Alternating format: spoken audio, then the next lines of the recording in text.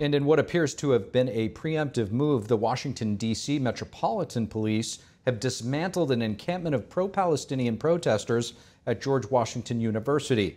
This morning's swift action occurred just hours before both D.C. Mayor Muriel Bowser and the police chief in Washington were slated to testify before the House Oversight Committee regarding their management of the protests. Delving deeper into this development is our Washington correspondent, Luis Martinez.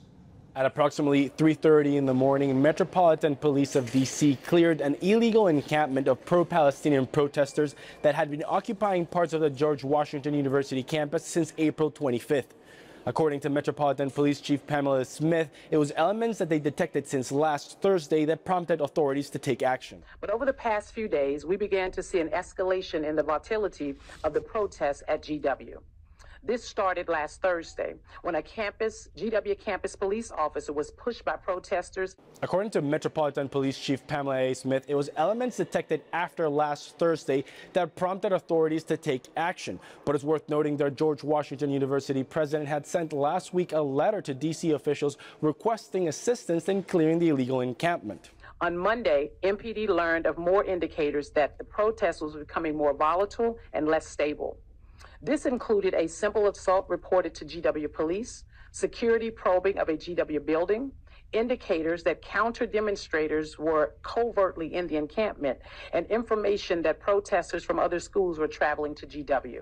33 people were arrested, 29 for trespassing and 4 for assaulting police officers. When pressed whether the scheduled deposition before Congress played any part in the decision-making of D.C. authorities, this is what they had to say.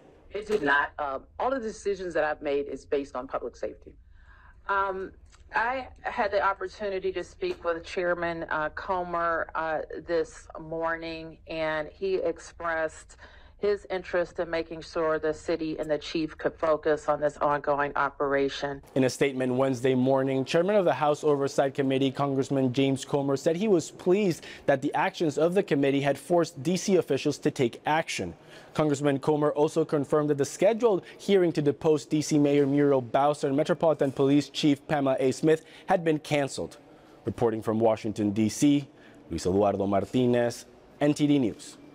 With multiple arrests at George Washington University early this morning, what are students and eyewitnesses saying about the tumultuous events of the past 2 weeks? NTD's Sam Wong took to the streets to gather insights from passersby. We're here on the campus of George Washington University, and this is about as close as we can get to where the encampments and arrests took place.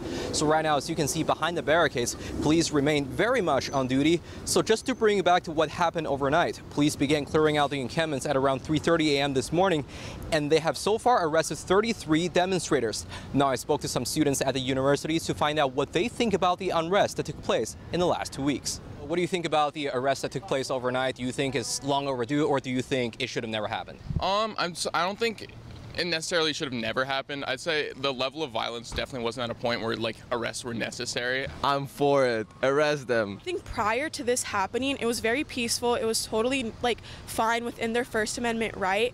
But then if it escalated, then I agree that there should be some sort of de-escalation going on. Cops basically invaded the encampment in the middle of the night while everybody was sleeping. I feel as though that's kind of universally seen as a very cowardly move. I'm sad that it happened. People shouldn't get hurt, but I see both sides. Just to think back for a little bit, do you think it was mostly peaceful? Do you think there were certainly moments where it could have escalated to something that's a lot worse?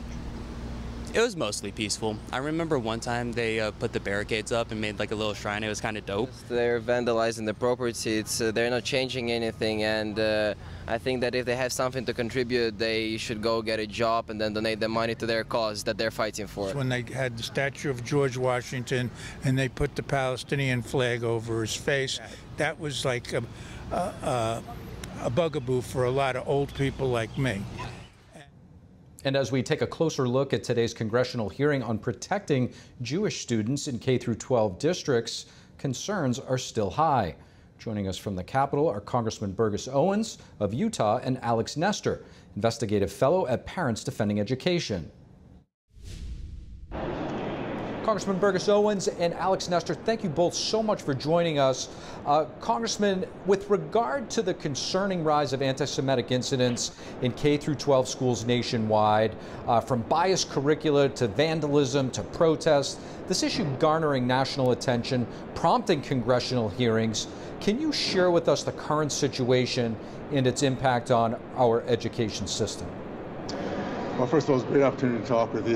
This is a wake-up call. Our country has always had a culture, law and order, respect, vision, appreciation, and we're seeing that over the last, I'd say, few decades, we've been changing that, and this is just we're seeing it come to a head. We're seeing a sense of hatred that I have not seen since I was in high school. I grew up in the Deep South in Tallahassee, Florida, KKK, Jim Crow, and segregation, and this is exactly where we are here in 2024. The difference is it's being trained and taught through our school system, our educational system. The slow march of Marxism that started in the 1930s, we're now seeing what that looks like. We have kids that are growing up, they're young, and they have no idea what respect is, have no idea what it is not to hate. They just think it's easy. So we have to address it and make sure we're stopping this indoctrination, make sure our kids get back to what we've always believed in, an American dream.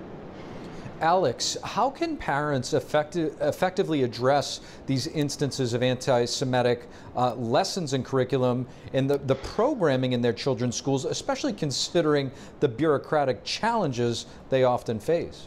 Parents Defending Education, we brought in roughly 30 parents to Congress today to this hearing. That's the best thing that parents can do, is speak up, to be in the room, to know what's going on in their kids' schools and to say something about it. When they see DEI, when they see divisive race ideology in their kids' classrooms, they need to speak up about it. That's the only way that we can actually take action. We have to know what's going on in schools, and it's great to see parents doing that, like the ones who came to the Capitol today. Can I add to that? It truly is engagement. The most powerful 3 words in the history of mankind is we the people. And once we the people begin to have conversations, and it doesn't matter what side of the aisle we sit on, we want our kids to grow, to prosper, to be positive, to get rid of any kind of hate. And to do that, we have to recognize it, be engaged as parents, be engaged in every level of leadership. And we're going to do the same thing here in the House. We have a House majority right now. We're not going to let this go through. It's going to be accountability for outcome, and we look forward to being part of that conversation. Congressman, what do you anticipate will come of these hearings? Do you think that school officials and board members will face potential resignations as a result of the spotlight on some of this anti-Semitic behavior happening in schools? We're going to continue to do our best. At the end of the day, the things that we have control of, not so much, we don't have control of how the district is going to deal with this, how the school system will deal with it. We have control of the purse. We can fund or defund. We can begin to put in legislation that is predicated on outcome. And that's really what our long game is. This has been going on for way, way too long. It's not going to happen overnight. For us to be able to be in a position to have these conversations is a big deal, and I want to thank the American people for giving the Republican Party a small majority, because that's the only way this is happening. But once we have the conversation, then how do we legislate? How do we make sure that this never happens again, and those who are bigots get fired? Not just move, by the way, many of these guys, they just move to another place, another school. We need to have a way of accountability that when people do bad things to our kids, they get fired and do something else. So we're looking at how to address that. Alex, are there any signs that some of this anti-Semitism in our schools is indicative of a coordinated effort to radicalize young people? Yeah, I mean, look, that's a great question. I think it's just part of this much broader effort to push divisive race ideology in our schools. Anti-Semitism is a fixture of that in schools. It's not a flaw. This is something that, whether it's through ethnic studies, whether it's through, lowering history standards, when kids aren't taught the truth about history, this is the result. This is what happens. So whether or not it's, fully coordinated, that's a really big question. But we do know when people are pushing this liberated ethnic studies model or other types of divisive race ideology in schools, that's what's happening, and we are seeing that in districts across the country, and it's horrifying. Congressman Owens, Alex Nestor, thank you both so much for joining. Thank you so much. Appreciate it. In Georgia, the legal battle continues as a state appeals court prepares to hear former President Trump's appeal of the disqualification ruling in the Fani Willis case. Today, the court granting Trump the opportunity to file his appeal within the next 10 days. NTD's legal correspondent Arlene Richards brings us the latest developments. I'm here with the prosecutors and investigators. Fulton County District Attorney Fonnie Willis is on notice that her victory in a Georgia Superior Court is not final.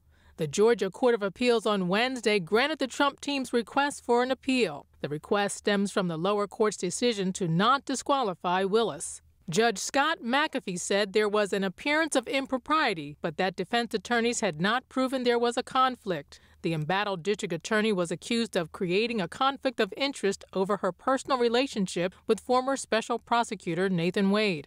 Wade resigned as a result of the judge's order, but Willis was permitted to stay on the case. Trump's attorney, Stephen Sadow, applauded the appeals court decision, saying the former president looks forward to arguing before the appeals court.